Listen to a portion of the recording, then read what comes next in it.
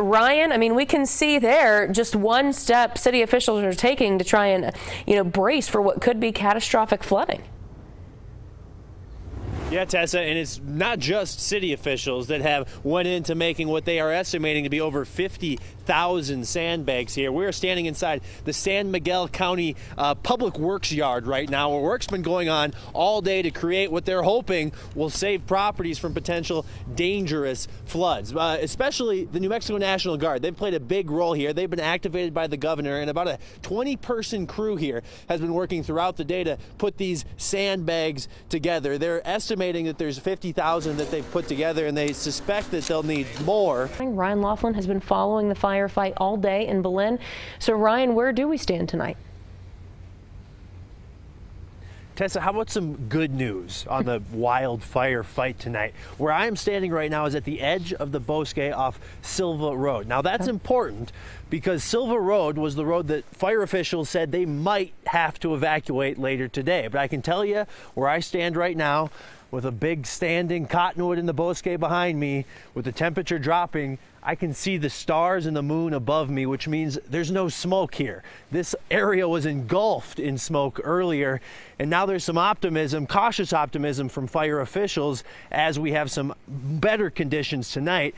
But still, it's been a harrowing couple of days for some and an exhausting couple of days for the people fighting to keep properties safe. A little bit hectic out here. We just got a new push alert on our phones. The emergency alarm was going off, and now it says that there were no new evacuations in Mora County. That's new information we just got during Tamara's live shot there. But it's a fluid situation here. The wind's brutal, and people are very worried about this growing fire. Ryan, you've been covering this for every day for what, 3 weeks now? Past 2.5 weeks, I guess, to be more precise. So today there was a lot, a star witness, you could argue, and also closing arguments. Yeah, and it was emotional. The state started with that disturbing police lapel camera to really try to make an impact on the jury, showing that unspeakable scene inside the apartment. Meanwhile, the defense wanting the jury to take emotion out of the equation altogether. Well, the shock and despair of losing two public servants is really just beginning. The story of Jaramillo has told about getting kidnapped at knife point and leading to a high-speed police chase, well, that's a tale she's told before. We found two cases where Jaramillo has told police an almost identical story in Grants, but both cases were initially dropped. Today, we asked the Cibola County Sheriff and the District Attorney why. And the local TV news industry is small. Today, we learned the name of the photographer injured. He got his start here at KOB4. His name is Jesse Walden. I worked with him, sometimes off the clock, as we tried to deliver stories that we thought would knock your socks off. Today, we are all dealing with an array of emotions, from relief that our colleague is alive to grief and anger that more than one family has been shattered. Number of very large wildfires threatening homes and livelihoods across our state, and this is just the start of what is shaping up to be a historic wildfire season in New Mexico. To the northeast part of our state, the largest wildfire in the country is burning. The combined Calf Canyon and Hermit's Peak fires is more than 145,000 acres. That's bigger than the entire city of Albuquerque. And while most of what is burned is in the forest, there's now a growing number of evacuees as the fire grows ever closer to homes. Everyone is anxiously watching to see what happens next, and we have Julie Frendak there in Las Vegas for that. Julie, you heard from the governor today. There's more help on the way, but we now know just how many New Mexicans are in need of this help. It was a question that took a lifetime to answer and a tragedy that shaped a family. After more than 60 years, some New Mexicans are finally getting answers to what happened to a precious 4-year-old girl who vanished. Ryan Laughlin shows us how Little Miss Nobody finally became somebody. More than 60 years ago. That's where the abduction took place. A missing little girl. Distraught mother pleads for return of daughter. And across state lines, an unidentified body. Literally, it was a shock. A mystery that shaped the identity of a family. We were always that family who had their aunt kidnapped. This is the house that Sharon Lee Gallegos grew up in, and it was in this alley that she was abducted back in 1960, but no one knew what ever ended up happening to her. It's not something she wanted to talk about. Ray Chavez always wanted to know what happened to his Aunt Sharon. It's my mother's sister, and my mother was the oldest in her family. His mother, Ramona Gallego Chavez, was with Sharon when she was taken. Well, it was the most painful memory of her life. Sharon's fate remained a mystery until a 2016 visit from a stranger. After she contacted my mom called me right away. I was still living in Alamogordo. She said, this lady came to the door. I don't know who she is. She knows all about Sharon's kidnapping. An amateur cold case sleuth. Again, let me see. I think I have it in my notes somewhere here. Who met with Detective Mark Esqueto. She believes in her heart that a little girl that was found deceased in Arizona was possibly Sharon Lee Gallegos. The girl found in Arizona, burned and buried off Highway 93, was known then and for 60 years since as a Little Miss Nobody. I'm afraid you've very little to go on. After an old movie, I realize it isn't very hopeful. the girl's body was found just a couple weeks after Sharon was kidnapped. Investigators at the time ruled out a connection. However, armed with old newspaper articles, The search for kidnappers continues. The picture says it all right there, you know. The old green car hunt still continues. the amateur sleuth had a different theory. It got Detective Esqueto's attention, along with investigators in Arizona. Part of the process, of course, is getting DNA from family members. She said, I guess I can go give my DNA, you know, I'll do that. That would be wonderful. You know how long we've been waiting? Right. In this 2016 video, Ray's mom, Ramona, recalls for Detective Esqueto the days before someone took her baby sister. And there was a little tiny store that they used to have, like a ma and pa store. And I sent her for ketchup. And she comes running back and she tells me, Mona, I'm never going to the store again because this man was going to get me. No, you know, well, maybe that's when we should have called the police. You get petrified. It's so scary. But Ramona's DNA? It came back inconclusive. Ramona died the very next year. They went to their grave not knowing. I wish his mother was still alive because she's no longer with us, and she would like to get the news of that. It wasn't until Chavez's uncle submitted his DNA that led to last month's announcement in Yavapai County, Arizona. Little Miss Nobody had a name. Sharon Lee Gallegos was abducted July 21st, 1960. You know, my sister started bawling, my brother, we were holding it together as best as we could. Little Miss Nobody became somebody. That gave us the answer that we were looking for. Closure for a tormented family is far from a happy ending. You know, you're thinking, oh man, my aunt got murdered. You know, that just breaks your heart. Why would you do that to a 4.5-year-old? Chavez says his family is satisfied, finally knowing what happened to Sharon. But questions remain. Investigators in Arizona who kept pursuing justice for Little Miss Nobody say they will keep pursuing justice for Sharon. I had a one-on-one with the cold case. They are not going to stop. They're going to continue to look. His greatest pain comes when he thinks about his mom. The pain she experienced all her life, and the pain she shared with Detective Esqueto 6 years ago. You think you forget, but it comes right back to you.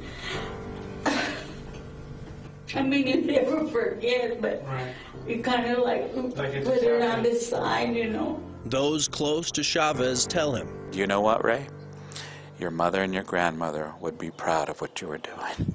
So, that made me feel good. I hadn't thought of that. a lot can change in 60 years. Headlines, memories, even family. For the people that are out there who have lost somebody, don't give up hope. Don't give up hope. But hope remains. Ryan Laughlin, 4 Investigates.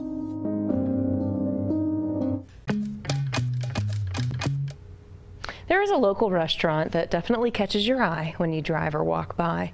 But have you ever wondered about the story behind it? Ryan Laughlin shares why it truly demonstrates the heart of New Mexico. this unusual restaurant. The Michael's restaurant is a different kind of restaurant. Comes alive every Tuesday night. It's jazz night at Ben Michael's. As we welcome to the stage Hayden to sing. And Ben Michael does it all. Wash the dishes. I like it all because it starts from mopping, to washing dishes, to cooking food. There you guys go. People show up, I'm the waiter, and then after I finish waiting, then I go cook their food, bring out your food, and after that I try to play them some music.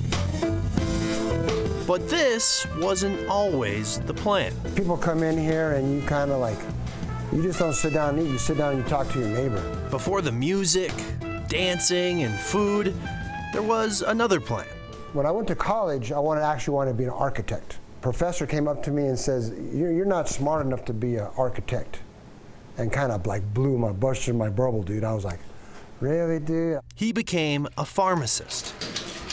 But he always had a passion for people. Back in the day, he would say, let your food be your medicine and your medicine be your food.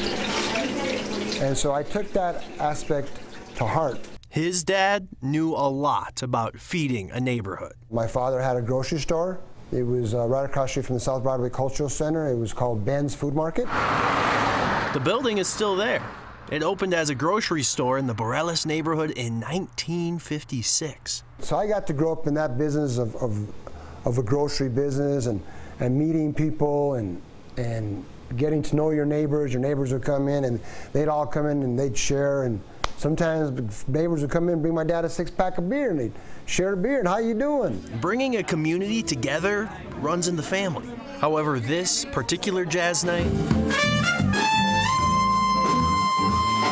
was right before coronavirus changed our world forever. I realized that how fragile we all are. Jazz nights stopped. I learned a sense of appreciation and humility of how important that really is for all of us. Ben Michael's sat empty for months. We as a human race need each other. We all need a touch, we need a love, we need kindness.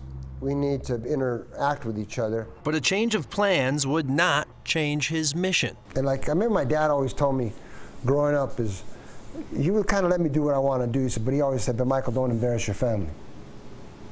Do right with your family. This restaurant? My dad, actually, when I first opened up, my dad was my first dishwasher. And then my mom was my waitress. Was built brick by brick. No architecture degree needed. It's a building that I built about 29 years ago, made 8,000 adobe bricks, made all the doors, carved all the beams, went to the mountains, cut all the aspens down. Every detail was crafted by the tools he got from his family. This is my grandfather's draw blade. A draw blade is what you use to peel bark off a tree. So when you want to put vigas up, I'm real proud of it because this is the only tool I got from him. Building a business and a community. Thank you for coming tonight. We'll come back. Yeah, she's a good person. See you next week. The way his father did. I hope my dad really was proud of me. I hope he, loved me in this. And my mom said, yeah, he did. And it was just a soft-spoken way what he did. Ben Michael's dad died 10 years ago. My father was a good, funny man. He was really loved. But he's not gone.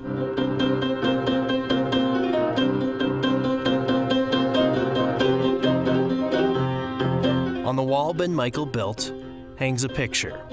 His community, his father, and the family before him. I look at the wall and I go, man, I hope I make you guys proud, you guys, and I hope you're enjoying the music tonight, from heaven. Now his community has returned, helping him keep the doors open.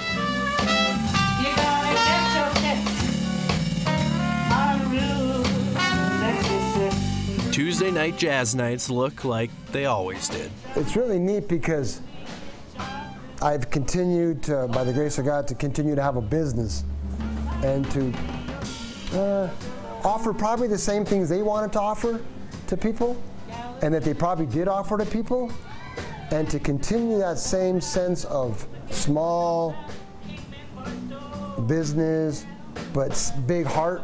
Showing a change of plans doesn't always mean a change of course. With this Heart of New Mexico, I'm Ryan Laughlin, KOB4.